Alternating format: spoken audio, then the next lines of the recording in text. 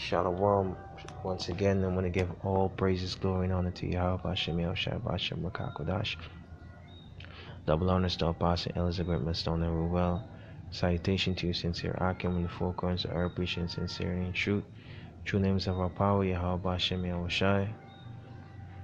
And by now, you so-called Negroes, Hispanic, and Native Indians should know that you're true children of Israel, according to the holy scriptures of the Bible that's written for you, and according to the historical facts that prove that you are, and to our confusion of faces that look like the heathen nations. But go back to the lineage of our foreparents, Abraham, Isaac, and Jacob. You are the true descendants of Israel. Shalom to you also. America once again, man. Babylon, man. The place of confusion, the place of destruction, man. The place that is marked for destruction, man.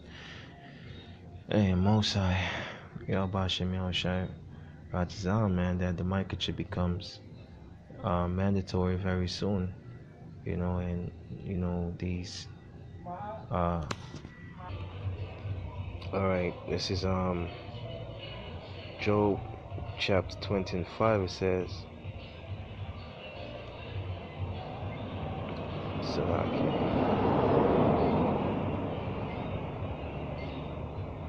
it says, knowest thou not this of old, since man was placed upon earth, that the triumph of the wicked is short, and the joy of the hypocrite but for a moment.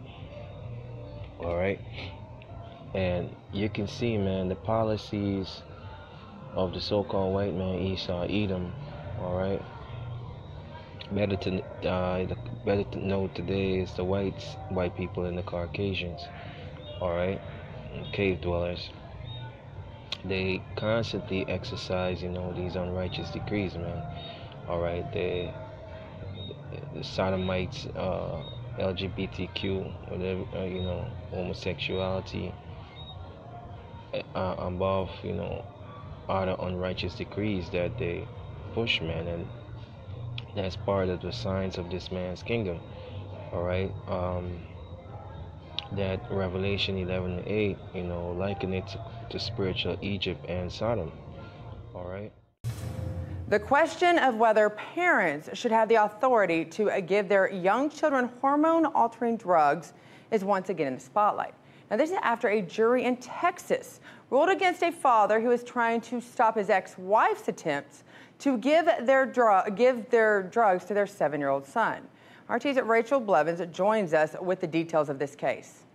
Texas officials have confirmed that they will investigate the case of a young boy whose mother wants to give him hormone-altering drugs at the age of 7 because she believes he is actually a girl. The case of James Younger drew national attention when a bitter custody battle broke out over his mother's attempts to change his gender and her pursuit of a legal decision that would force the father to comply with referring to his son as a girl named Luna. That request was granted by a jury in Texas, which gave sole managing conservatorship to the mother, allowing her to move forward with plans to turn James into Luna permanently. But while the transition may start with the child wearing pink dresses and using the girls' restroom at school, it will go on to include chemical castration and hormone replacement therapy, and it has sparked the question of whether a 7-year-old is ready to make a decision that will impact the rest of his life. The father has also argued that James does not present the symptoms of gender dysphoria because he only wants to be called Luna when he is with his mom, and he insists he is a boy when he is with his dad.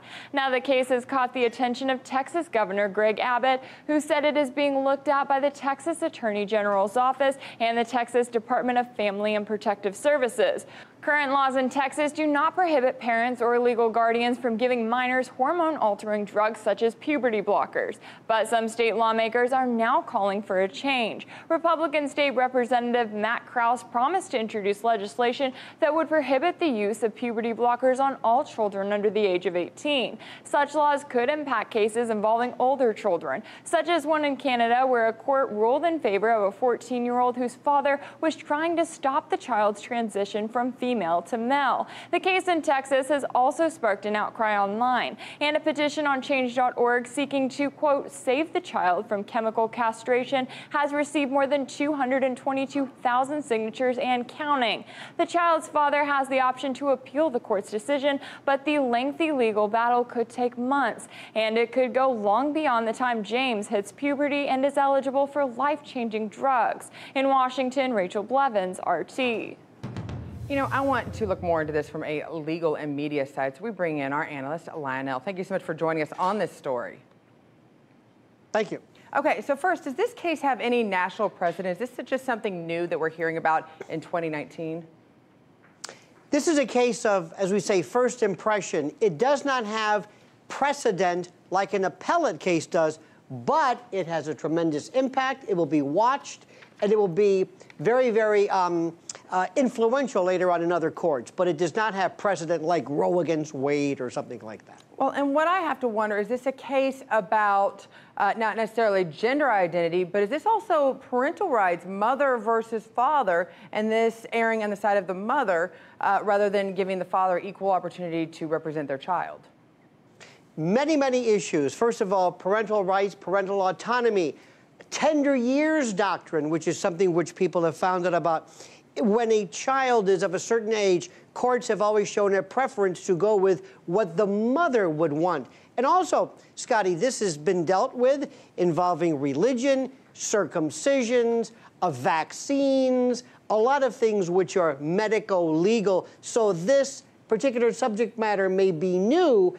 The issues themselves are heard all the time, but in different areas. Well, it's interesting that you bring up medical intervention. You say this is parallel to that. In what ways do you kind of see the same characteristics? Well, here we have right now, the mother is going to be saying, I am not looking for chemical castration, which is a term they do not particularly care for, any type of hormone changing. I'm merely trying to have this child, Luna, James, assigned or referred to as Luna. I merely am trying to have his, or now her, identity acknowledged by the father. Later on, and this is what the father is arguing, that some of the experts that the mother has used said later on, it may indeed, because now it's a bit early, it may indeed involve more of an intrusive, if you will, hormonal type of intervention. So, but for the time being, the mother says, I just want identity to be considered. That's all. Well, and I wonder when the child does turn 18, if not only he decides that he would like to keep with his natural birth gender, if he could go back on the mother, but more importantly, could he go back on the court saying, you took my voice away and gave basically my mother the option without giving me the choice. You should have at least said you can make this decision when you're 18. Happens all the time. I'll tell you one where it happens, which in a different situation. How about the case where a child is damaged or injured by a physician, and the parents like the physician and waive any kind of medical malpractice? Later on, the child said, you could have sued on my behalf, and you didn't. What's interesting, though, Scotty, is, let me just say, this is a jury trial. You should also look at the background. This is acrimony. This is ex-husband and wife. This has a lot of, as most people would know, all of the earmarks of family court. This is a very contentious case and goes way back. It's very odd also, compared to most jurisdictions, where a jury gets to hear this. The judge has the ultimate decision whether to go along with the jury's decision, which, by the way, doesn't really order castration, chemical castration, or whatever you want to call it. But you also have now the governor who says, either way, I'm going to intervene. I'm going to have protective services look at this. So you're going to have this at the court level, parental level, regulatory level, state level, governmental level. This is going to be monumental in terms of its impact around the country. You know, you're absolutely right about that, because you're dealing with a jury, number one, which to me seems very, very odd, but you don't know the backstory. Obviously, the marriage did not go well, and sometimes kids are put in between. This even opens up another element. The child literally is becoming in between. Real quick, can the state of Texas actually legally intervene, or is this going to become a federal choice at some point?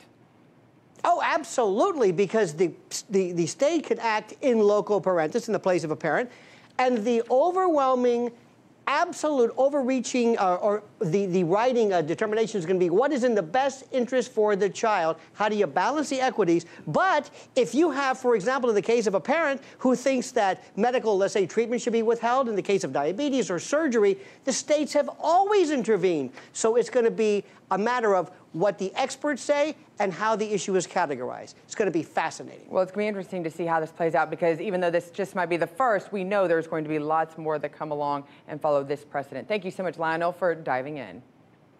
Thank you. It's hard to clear through the debris and get right down to the nitty-gritty that is real news. New details are coming to light in the case of Jeffrey Epstein as more Spread between the 2-year Treasury yield and the 10-year Treasury yield. Several hundred students are staging a sit-in. the Amazon rainforest, and the blame game is underway. It's time for Artsy America. So go ahead and hit that subscribe button.